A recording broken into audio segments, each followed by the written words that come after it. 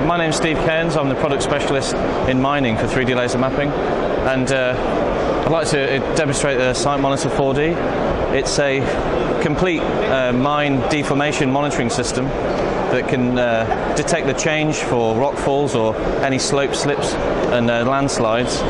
So to demonstrate that, what we've done is built a model mine using an optical sensor to replicate a laser scanner. So now I'm going to demonstrate the deformation in the form from a model, basically, that has an optical sensor to model the laser scanner. So what we do is I'm going to place these small cups down to model like a landslip.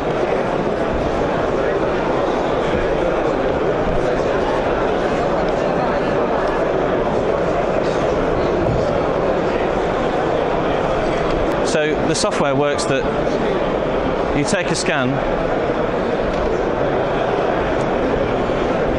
with the optical sensor, and then you take another scan to compare the difference. So now I'm just loading the scanning results. So what we'll see is a difference between the original and the new scan.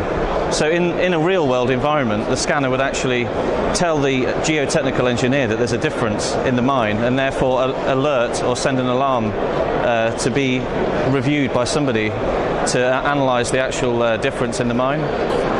You can see here where I place the cups. So now everything that is white is stable. So now the difference here, and this is the deformation in the model. So this is literally explaining the deformation in 4D, because you have the 3D measurements and the time is the fourth dimension.